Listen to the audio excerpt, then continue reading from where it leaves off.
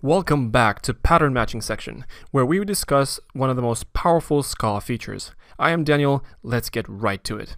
So in the IDE, in the lectures package, we're going to create a new package, which we will call part 4 pattern matching. And under part 4 pattern matching, I'm going to create a new Scala application. Let's call this pattern matching. Just like that, make this an object and extends app. So the first use of pattern matching is something like a switch on steroids. Watch what I'm writing. So say I am creating a random number generator, and I create a new value called x, very suggestively, which is the result of random dot next int. Let's cap this to the value 10. So any number from 0 to 10. Okay. And let's create a description for x, which is, and here's what I'm about to write. I'm going to say x match. This is a keyword. And I'm going to open some curly braces, and inside I'm going to put in some cases. So I'm going to say case 1, arrow sign, and the result of this is probably going to be something like the 1. Case 2, arrow. Let's call this double or nothing. You get the picture. So case 3, let's call this third time is the charm. And finally, if you want a default case, you're going to say case underscore, arrow sign, something else. The underscore is called a wild card, and it will match anything. So if I print line x and then print line the description, let's see what happens. So we have the number 2 and the description double or nothing. This expression right over here is called pattern matching, and a pattern matching tries to match a value against multiple patterns, and each pattern is written in a case statement. So case, pattern, arrow, result. So this pattern match expression looks like a switch from other languages. So you've seen switch in Java and C or C++. But a pattern match is much more powerful. So we're going to start exploring the other use cases of pattern matching. The first very interesting property of pattern matching is that it can decompose values, especially used in conjunction with case classes. Case classes have the ability to be deconstructed or extracted in pattern matching. So for example, I declare a case class called person, you remember? And I pass in a name, which is a string, and an age, which is an int. All right, and I construct a little value called Bob, which is a person with Bob and age 20. All right, and let's say I run a greeting. And this will be, watch what I'm writing, Bob match, and then open curly braces, and I'm going to say case, and instead of providing a value, I'm going to provide a pattern, and the pattern is going to be person with a name and an age. I'm going to call these a little bit differently, and an arrow sign, and I'm going to say, hi, my name is N, and I am age years old. And something else, which in this case is an underscore, and the return expression is going to be, I don't know who I am. All right, so something very simple. So if Bob is a person, this pattern match expression is able to deconstruct Bob into its constituent parts. So it's able to extract the name and an age out of Bob, even though the pattern match expression doesn't know them beforehand. It can extract them and it can use them in the returned expression. So let's print this out. Greeting. And let's see what we get. So we get, hi, my name is Bob and I'm 20 years old. This is amazing. We can not only pattern match against any kind of value that we want, we can pattern match against a case class pattern and extract the values out of an object, out of an instance of a case class. All right. So this is how you would decompose values with pattern matching. There's something even more powerful. We can actually run guards. So let's say I copy this case and I duplicate it above, but instead I also add, watch what I'm writing, if age less than 21. So this guy is called a guard, and the case statement will read, if Bob is a person with a name and an age, and if the age extracted is less than 21, then I'm going to print, hi, my name is name, and I can't drink in the United States. So what does this run to? It'll say, hi, my name is Bob and I can't drink in the US, because Bob matches the first pattern.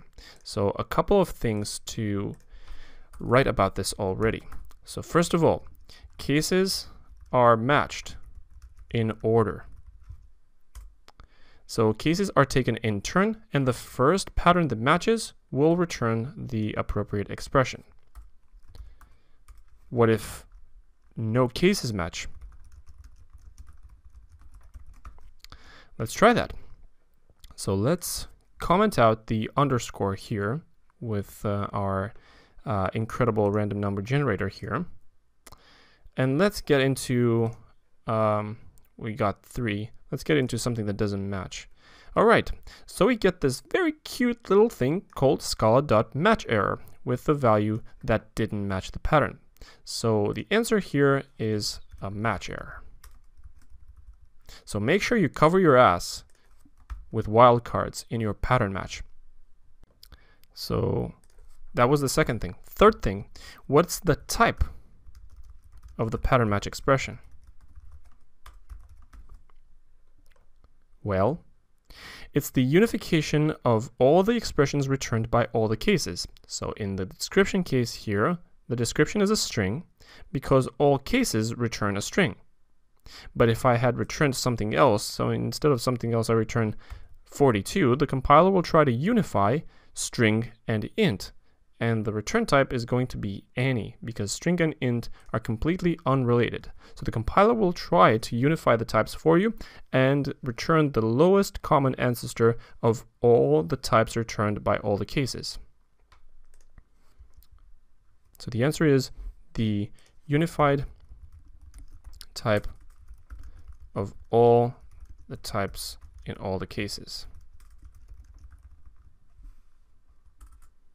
Alright, so a powerful tool. Another feature of pattern matching that's often considered, and this yields to a compiler warning, is pattern matching on sealed hierarchies. So say for example I have a sealed class animal and a case class dog, which has for example a breed as a string, and this extends animal, and a case class cat, which is or let's say parrot. I'm sick of cat and dogs. So parrot, let's call this a greeting. The parrot does greet somebody, and the greeting is a string and extends animal. All right, so this is a sealed hierarchy. So if I declare a val animal, which is a new dog, and actually let's declare this to be an animal, and we instantiate this to be a dog with the breed, let's call this Terra Nova. All right, then we can actually match against this animal with animal match, and the case dog with some breed. So again, this is an extractor pattern for a case class. Then just print line match the dog. A dog of the some breed. Notice how the ID was so happy for me to turn my string into an S interpolated string. But notice that in my pattern match expression, I don't cover all the possible cases. For example, I don't use the case for parrot. So if I right click and build this or compile, the compiler issues a warning that match may not be exhaustive. So this is because the animal class is sealed.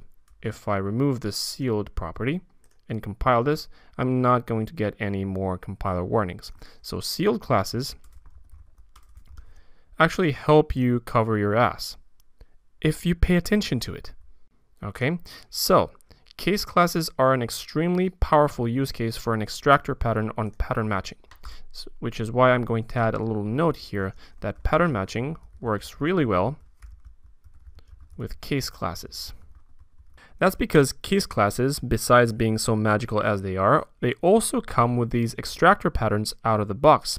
Your normal classes that you write do not come with these extractor patterns out of the box, so you need to add a little magic to them for them to be able to work with pattern matching. That is a subject for the advanced Scala course when we will talk advanced pattern matching, but for now, just rely on case classes. They cover 99% of your use cases.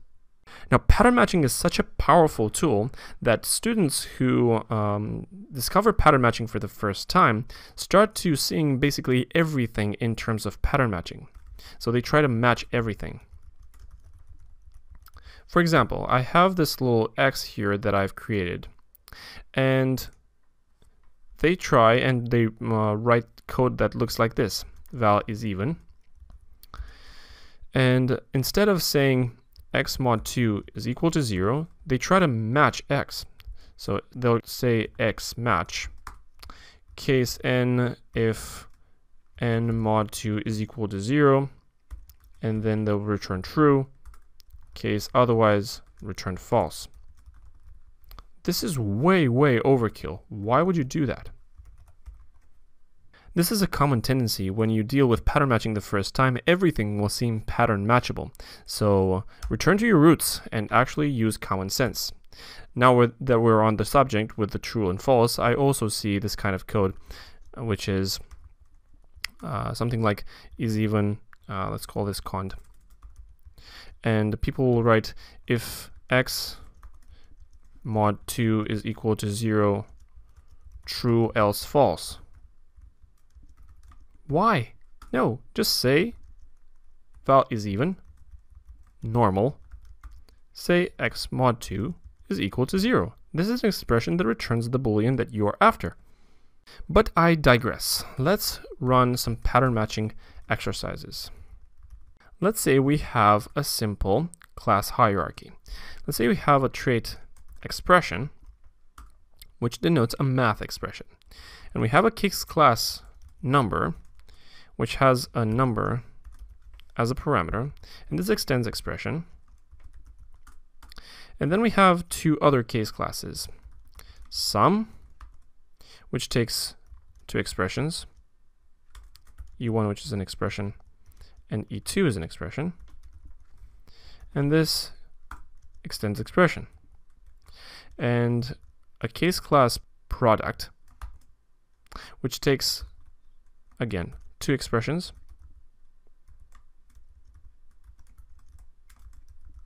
and extends expression. So we have this little class hierarchy. So I want you to write a simple function that uses pattern matching and takes an expression as a parameter and returns the human readable form of it. So for example, if I take the expression sum with number 2 and number 3, if I pass this through the function, I should return 2 plus 3. So the string. If I have sum with number 2 and number 3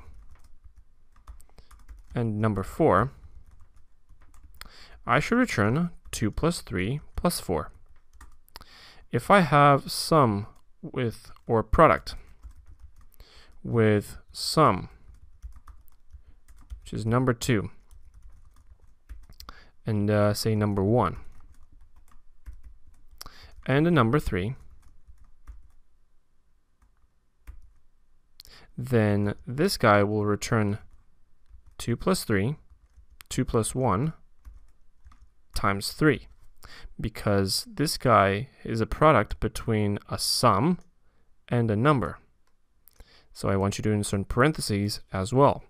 But if, on the other hand, I have sum of prod of number 2, number 1, and number 3, then the parentheses are not mandatory. So I want you to say 2 times 1 plus 3. All right, so pause the video and think through this exercise and write a simple show function that takes an expression and returns the human readable string.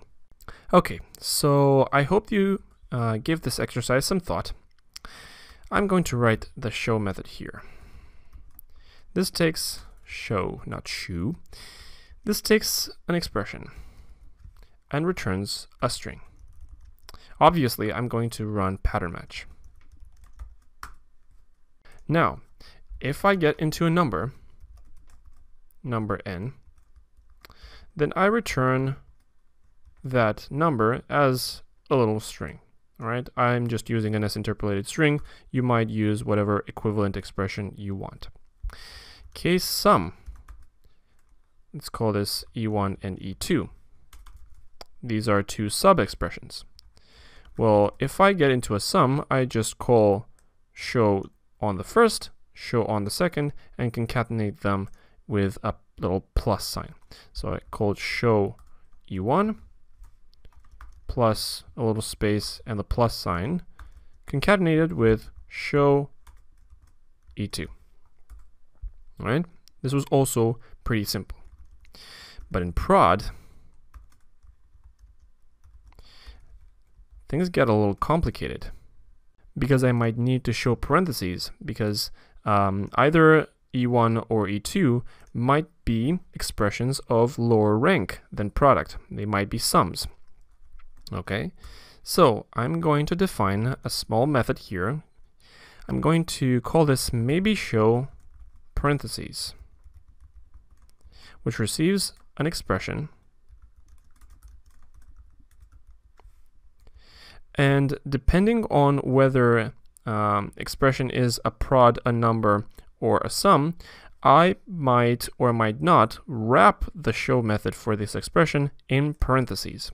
So I'm going to say exp match. I'm going to put my case with prod first. And I don't care about the members of exp here, so I'm going to say underscore and underscore. Like I said before, underscores match anything. Then I'm just going to call show with expression. All right, so I'm not going to wrap this in parentheses. Number as well. So I'm just going to say number underscore, so number with anything inside. Again, I'm just going to call show with expression. But in any other case, I'm going to wrap these in parentheses. So I'm going to say open parentheses plus show with expression plus a closing parenthesis. And finally, as the end expression of this case, I'm just going to show E1 and E2, possibly with parentheses. So I'm just going to call maybe show parentheses with E1 plus a little star sign denoting the multiplication plus maybe show parentheses with E2. And that, my friends, will be it. So let's try to print show with all of these expressions. and print line show, print line show with this little guy. But I'm going to put in another sum here. Number 2, number 3. Okay, because sum only takes 2 parameters, not 3. Then print line show of that guy. And finally, print line show with the final expression. All right, and let's see what we get. So we get 2 plus 3, which is fine. Then we get 2 plus 3 plus 4, which is fine. Then the prod here, which was our worst case, our most difficult case, prints parentheses, which is fine. And then the other expression does not need parentheses, which is also fine. If I want to be extra diligent, I can actually put in a prod here, just to prove that this works well. If I say the sum between 2 products, all right, or actually it's the product between 2 sums. Oh, yes, 2 plus 1 times 3 times 4. Let's make this a sum.